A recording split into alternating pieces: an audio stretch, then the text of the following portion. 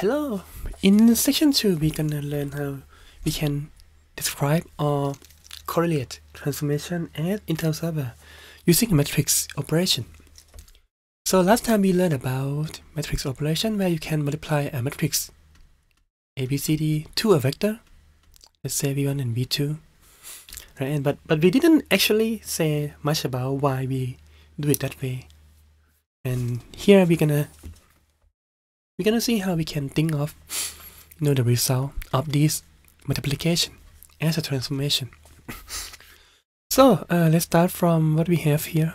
Last time which is the dilation, and last time if all we have is just a vector, if you have a vector x and y, if you multiply them to make a new vector, then you can only multiply by a single factor, in this case k, and the result would be k times x and k times y. So both x and y, both coordinates in this vector, needs to be multiplied by the same constant k. But now when we have a matrix, then this dilation has a more fancy way to scale. Right now we can scale each of the axes independently. So you can scale the x-axis or the horizontal axis by the factor of k, and scale the y-axis or the second coordinate by the factor of y. And that scaling is what we thought of as the result on the right, k times x and l times y. We couldn't accomplish this using just a vector, but as a matrix, we can accomplish this by multiplying this matrix to a vector. We multiply this matrix to a vector. And notice that we have k and l as the components that we need. And then we have two zeros. And if you learn about this enough, you will see that lots of them have zeros in the diagonal, because that means something useful.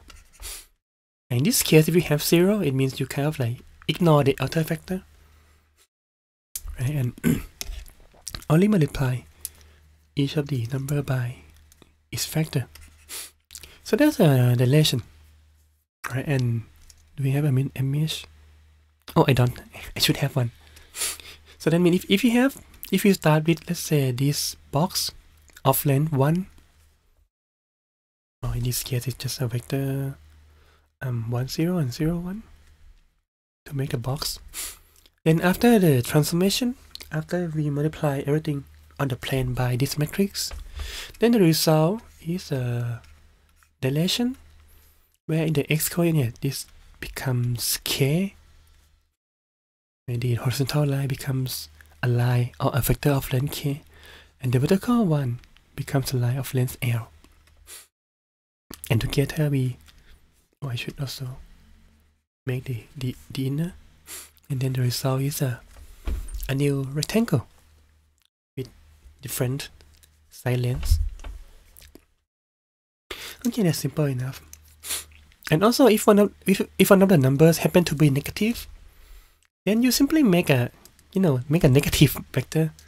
Like for instance, if k is negative, let's say if k is less than 0, then the result would be this vector where it is flipped on the x-axis. So that's become the point minus k.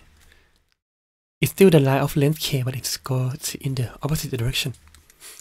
And maybe that's L, for instance. And the new transformation is this rectangle, which is flipped on the x, coordinate, but it is flipped across the y-axis. Right, it goes from right to left. Yeah, but the way, if you think about this as a physical transformation, is that we move from this point across the y-axis, and we use the y-axis as kind of like the axis, like one of the part where you fix it part, like this L vector, like in place, and you kind of like rotate. You think of it as rotating around, like as you flip a book, like from the right to the left. This is the first transformation. Like once we have a matrix operation, then we can describe more transformations. Oh, and by the way, yeah, if you still need to multiply them by the same number, then of course you can use a matrix if you want to, but there's gonna be a matrix where both of the numbers are the same, like that. So you can put k and k here, and the result would still be the square because we dilate x value and y values by the same amount. So that works as a special case of deceleration or scaling. Alright, that's the first one, or maybe I should put a number somewhere. That's the first one. Then we have a reflection. That's oh yeah, I have a formula down here. Reflection just means reflection as you would have thought of when you reflect something across a mirror. So on the left hand side we have a reflection over the x-axis. So we have an object up here, like on the upper left corner, and we reflect across or over the x-axis, as though this is a mirror. If you put an object in front of the mirror, what you will see is an object across the axis, which is this A prime, B prime, C prime. So that's the reflection over one axis.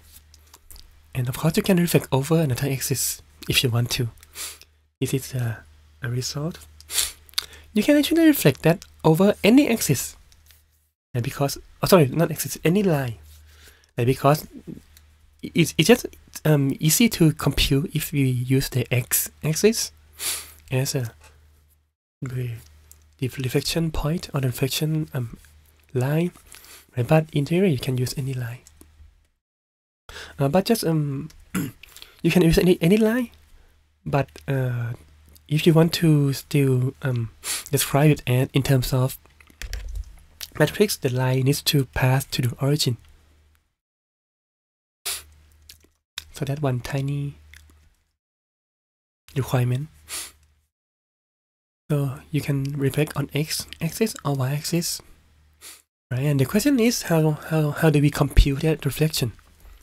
Do we have to do every point manually? Or is there any magic formula that we can just apply once and get the result immediately? And the answer is, of course, there's a formula. Like, because if you take a look at the left-hand side, like what it actually means when we reflect something over the x-axis, like it simply means that whatever point you have, let's say this point A on the top left, like when you reflect that down here, what you do is you still keep the x coordinate. So if A is at the point of the vector xy, the result still have the same x coordinate, but the y coordinate becomes negative. So in a sense, we want to kind of multiply only one of the component, like only x or only y, by a negative number. So that's the reflection across over the x-axis. And likewise, think about this point A. If it was x and y, then the result would be a point where the y coordinate is the same, and that's still the same height. You connect the line. If you connect the line, the dots together with the line, but the x coordinate becomes flipped, so it changes from x to minus x. So in this case, it's from minus 8 to 8.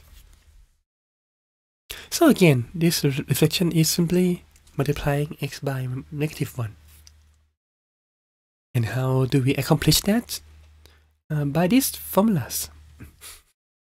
So if you over the x-axis, this means you flip from y to minus y. Right, and we can accomplish that by putting this, multiplying the vector by this matrix. So if you multiply that out, you get the result of x and minus y. That's simple, right? And again, you can use you need to use the matrix vector multiplication to get the result. But this is what we have. And likewise, if you want to reflect over the y-axis, and then we have this result. So you flip x to minus x, and vice versa. And we can accomplish that by just put a minus sign on the top left, upper left of this matrix. So these are reflections. Next we have rotation. This is the most difficult one, but the most useful or the most used one. Interestingly. So rotation works the same way we would expect the rotation to work. In this case, we have an object. What do you call it? A Pac-Man, or this light green shape, or something. And then we have the point. And this is a point of rotation. But in theory, you can use any point to be the point of rotation. But for the sake of simplicity, for this matrix operation, we assume that we rotate around the origin.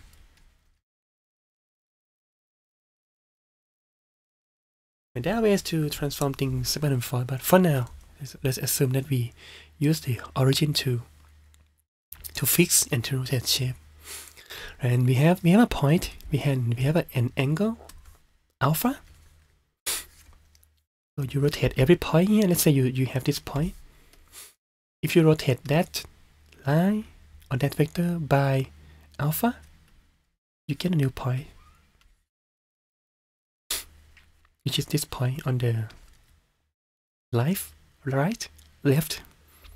on this dark green shape. Oh yeah. If you rotate from this point P to the new point P, and it is a corner of this square, it gets rotated somewhere else. And one of the reasons why rotation is complicated is because rotation depends on the point where you are at. So if you are at P, right, this part, it is pretty far away from the center of rotation. So once you rotate that by an angle alpha, you get pretty far away because you are further away in the first place. But if you start somewhere close to the angle, let's say this point, then once you rotate that by the same angle alpha, you only move by a tiny bit. And so we have to take into account of this fact. We can't just multiply something by the same number because that number would change depending on where you are on the plane. So that's the rotation. Is it too complicated? Yes and no. The thing is that, interestingly, like, even though the formula seems complex, right? If you remember last time we have xy, and that becomes x cos theta minus y sine theta, x sine theta plus cosine theta.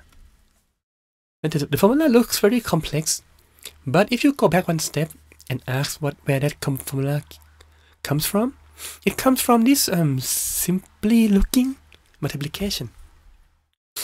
So to rotate counterclockwise, right, by some angle, right, that can be computed by applying this product. So on the right hand side we still get the usual vector v, but on the left hand side we have a matrix, which doesn't look too bad, does it? Just need to know cosine and sine of that angle and put them in some order and make a positive and negative part. So that's the rotation, right? And there's a keyword that we need to be careful, which is the counterclockwise. Right? Because if you rotate something, if you think about it as a clock, then you mostly or intuitively would rotate that object clockwise. And so you are moving along the clock. Right? But in math, rotation is done counterclockwise at the default. And counterclockwise is default. So if you rotate by an angle theta, I should also change that to theta. But yeah, if you rotate that, right, we assume that you mean the counterclockwise rotation. So that counterclockwise, and if it's clockwise, right? Then we can accomplish that by replacing zeta by minus zeta. Because recall that if you rotate counterclockwise, right, by an angle with zeta, and this is the same as the angle minus zeta. Just like numbers, if you have a number on a line, you have 0, 1, minus 1. Right, this line represents a number 1. This line represents a number minus 1, but the length of the line is still 1. Similar to this thing here. Right, the angle that we see is still zeta, but it goes into the opposite direction of the original blue angle, zeta. And so we simply replace everything by minus zeta, and we still get a simply looking matrix. Okay, so that's how you apply the rotation. And let's take a look and let's see some actual examples of rotation. So rotate the following vectors counterclockwise around the origin by 60 degrees. And yeah, they should be moved, but sorry if you have OCD for this kind of image. I think I had here at 3 at some point. So before we can do math, let's see if we can at first write like what is going on here. So the first vector is 2, 1. 2, 1 is something like that. That's the vector 2, 1. If you want to rotate that vector by 60 degrees around the origin, right, then that means you rotate that by 60 degrees. So this is a new vector. And the question is, what are the values? If you rotate that by 60 degrees. That's A. For B, similarly, we have this weird number, which we usually in a moment why we need to make it weird in the first place. Like this weird looking number is this vector, 2 square root 3 and 2. And the question asks you to rotate that counterclockwise by 60 degrees. If you don't know the math, then it's hard to see, but we actually end up with a vector that is on the y-axis. Let's make it that way 1. And again, the question is, what is the coordinate of this new vector after the rotation? So there are 2 ways, or at least 2 ways to accomplish that. First, you can use geometry. Like on the left hand side, you can see that we have a nice triangle. We have a nice equilateral triangle. Equilateral triangle. And so you can do some math, right, to determine the position of this point and thus the result of this vector. Like for instance, if this line has length 2, then this is 1. And if this angle is 60 degrees, then we have this as 2. This hypotenuse has length 2. Oh, that should be the right angle.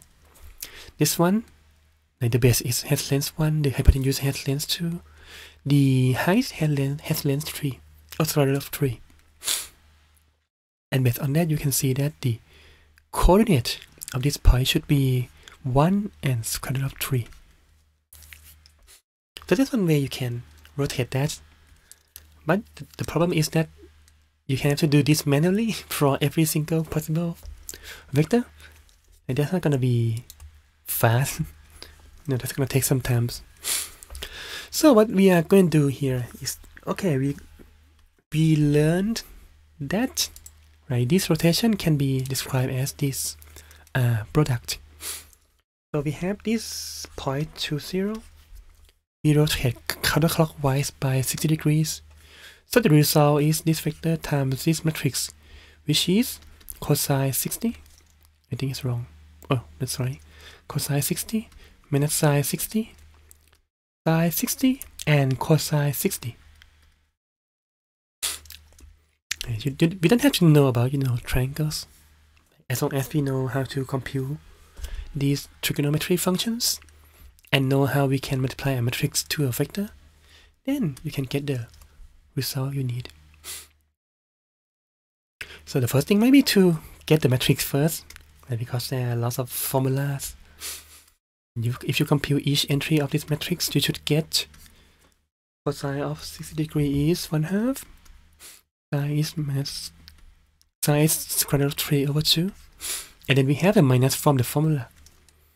Oh yeah, there's a single minus on the side. Which makes sense. I'm gonna explain why we have that. And then this sine is square root of 3 over 2. And then cosine is 1/2. So we can find that by multiply this matrix to this vector. And then just multiply. You can use the usual way you multiply, which is to think of it as a row and column. That's one way, but you are welcome to if that is what you are used to. Right? But what I want to use here is the other one, which is when you split this into two numbers, the top and the bottom, and then we take the first column, multiply that to the top, and add the second, and multiply that to the second. Oh, sorry, we use the bottom number, multiply that to the second column. So that's the result. And one other thing here is that you can see this is 0, so it should be gone, and we are left with just this one single vector, which is 2 times 1/2 and 2 times square root of 3 over 2. And the result is indeed 1 and square root of 3. So this is how you compute the transformation of a vector by an angle. And the product here is gonna give you a new vector. And you can see that agrees with what we did manually on the left hand side. So that's the first one. Oh, I should actually have an image down here. For the second one, like we just repeat the same thing. And one other thing about this is if you rotate everything by the same angle, then we can reuse the same matrix. This is for A, right? So for B, we can reuse the same matrix. And we just compute B 1 over 2 minus square root of 3 over 2, square root of 3 over 2, and 1 over 2. Do you want to multiply that to square root of 3 and 2? And now we do the math. As before, you are free to use any method you prefer. But if you haven't used any, then I suggest you try this one. So split it into the first column and the second column. And compute each of them separately before we combine them at the end with the 2. So 2 times square root of 3, you multiply that inside the vector, you get square root of 3. 2 times square root of 3, you multiply that, you get square root of 3 times square root of 3, which is 3. So that's the first vector. Then we have 2 times that, which is minus square root of 3. And 2 times 1/2 is 1. And you just add these two up, and the result is 0 and 4. That's the answer for B. After rotate this vector counterclockwise by this degree, then we get this result. And you can see that agrees with what I just mentioned. That you can see here like that. Oh, if you rotate that vector by 60 degrees counterclockwise, the result should be on the y-axis. And on the y-axis mean that the x component is 0. You don't move in the x component, you just move straight to the y component. So this is these are 2 examples of how you can compute the rotation of a vector. It takes some time to get the cosine and sine, but in theory you can, use calculator or any kind of tools to help you. Alright, so that's a single transformation. Just multiply a matrix to a vector. Right, and it is to for what I just wrote up here. Maybe I'm not missing anything. And there are some other transformations as well. Like for example, we have sharing. This is a weird one. Like it looks like a rotation, but it's not. Right, what we do here is we keep, in this case we keep the y component. So the height still the same. The heights are still the same, but we kind of like we fix the beds, right? But we move only the top. If you think of this as, you know, not a piece of paper, but some kind of shape that can be bended, then the result should be the green one. Well, okay, if this one is fixed, or if it is only moved just slightly, then this shape would be sheared or bent, or whatever word you call it. Diagonalize, tilt. Okay, that's a weird shape. And the sharing has a, again, even though it looks weird, it has a kind of simple explanation or a simple formula. So you can share in both the x direction and the y direction. So even if you want to share in the y direction, then what you do is you fix one of the axis in the y, along the y axis, right? And then you think of it as a line, and you move it up. And if every point has to follow the same, you know, the same position to the line, then every other point will be shear in this form. And somewhat surprisingly, sharing has a simple formula, right, where you have 1, 0, 1, and then you have just put a k, put any factor of any shear factor you want. In this case, if you put n a equals to 2, oh, that's hard to see. Let me zoom in. If you put k equals to 2 here, right, you move.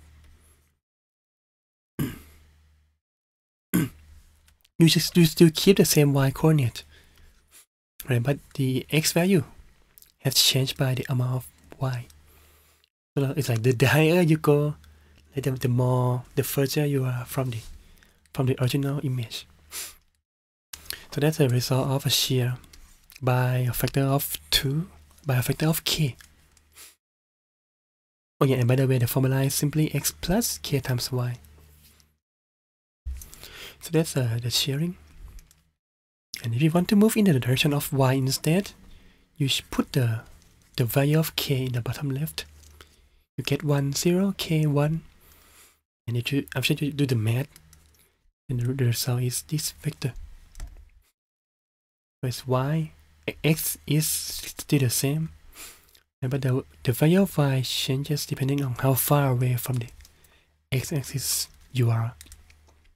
The further you are away, then the more shear or the more screw that you get. So that's shearing. And as a side note, like in general case, there are more transformations. Like as long as you can express it in terms of a matrix multiplied by a vector, then there are transformations. Or there are linear transformations. But some of them are not common, so they don't have a name. You can put 2, 1, 0, 7 as a transformation matrix. You can do something with that, but it gives you a weird shape and doesn't have a nice name, so we are not going to touch that. So and that's the end of the second section